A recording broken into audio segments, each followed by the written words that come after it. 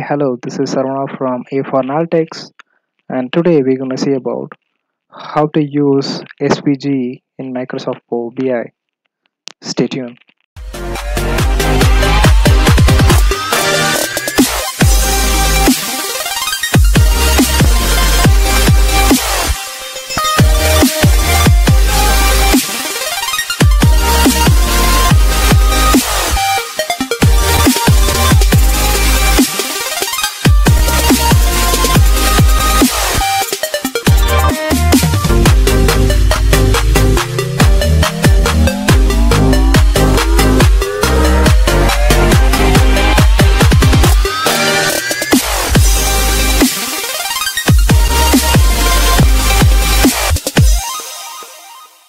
SVG is a scalable vector graphic, as you know, is an extensible markup language uh, that is a vector image format for two-dimensional graphics with supports for interactivity and animations. So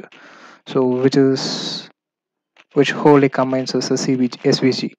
So most of the people use it in SSRS or other BI tools, reporting tools. So how we do that in Power BI? So it's a very simple technique. Before this video, I want to give you a big shout out to Lara G. So she's the one who created this in a hatful of data blog. So I will drop that link in the description box so you can find that. So what she done is, so how we can implement a KPI in a table. So this is a traditional KPI card. We use it for target, indicator, trend analysis, other things. So this is a simple table. Oops. Yeah. So how we can show this KPI in a table? So which is a simple technique. We can't just move it over here. It won't happen. It will be feasible. So how we do that? So we can only do that using SVG. So we need to have some CSS codes and HTML codes to bring that KPI into the table. And I already have a measure created in Power BI, so we're gonna go through it.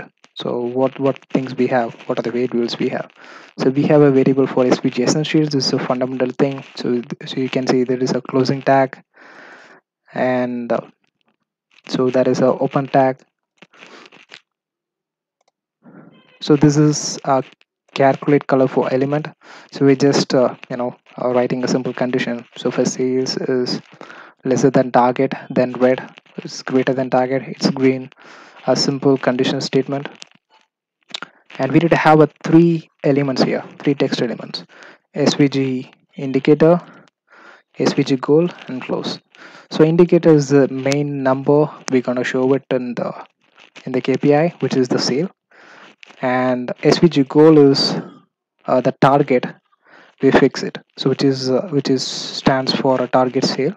So this is the close, so which is the percentage difference between sales and target when we get into the requirement. So now for total sales and target sales, I have hard coded a measure. So our sales is around 5.8 million and our target is around 5.6 million, and the sales guys are doing good and they are above the target. So we just we just visualize it. This will help you.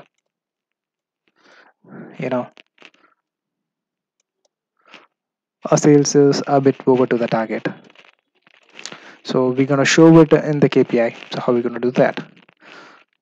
So we need to have a simple table, a simple table. So we're gonna add this calculation SVG as a field here. So when you do that, you can only see that text, so which we written. In this measure, we are returning concatenated measures. Sorry, concatenated variables. So which is the start, and this is the closing tag.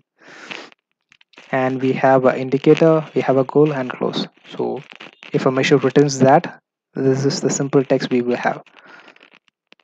You can see we have um, a total sale which is around 5.8 million. So we can see 5.6 million is the target, and 3% is a percentage difference between target and sale. So right now it's showing a text, so we need to change it uh, as image URL because SVG is image, So we need to change the data category to image URL, and we will have something like this. So we just want to tweet, so we can't extend this KPI by dragging the column, it won't happen. So we need to make some changes in the formatting and in the code as well. So we can do that, and value, no, not in the value, sorry. So we need to have we just remove the header. See, we remove it, so we give a white, so we increase the size of a KPI to 150, so this will be visible, and this is it. So if you want to show this KPI, then just rename it, just keep it out, it's fine. So we need to make some changes in SVG KPI measure. So what we can do, so we drag it here, so it will be much visible. So we make a change and see it here itself. So our indicator is not showing a 5.8 because 5.8 million is the sales, right? So we're just seeing off of 8. So we are not seeing 5.8. So it is an indicator, right? This is the variable holding a total sale, which is also filling the color with a condition which we done here. So we just reducing the pixels, reducing the size of it. Let's give it 25. Oops, let's give it 25. Let's see how it works. Hmm. If we give 25,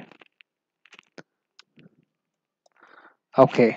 So we need to change the x attribute. So we're gonna give it as 50.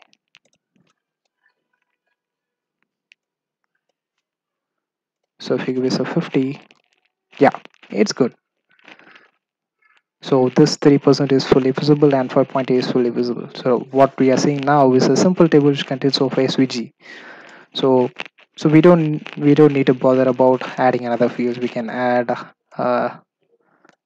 deal name, so which can be, so since the total sales and target sales is hard coded, so we're just seeing the green color for all the values. So it's not necessarily beer. So we can map the right fields in your project. So we'll have a different numbers, different sales, different target percentages, and color coded would be based on the condition you given. And you can add as many as field you want, similar to a you know regular table. So you need to worry about this. A very simple one, and this will be very very effective, in terms of understanding the data. So the client don't want to have multiple visuals but want to see in one area.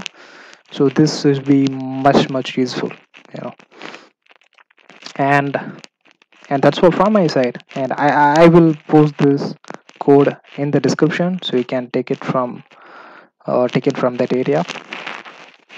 And that's all from my side, and thank you so much for watching. And if you have anything to add to this video, please drop it in the comment below, and don't forget to subscribe to the channel. Thank you so much. See you. Bye.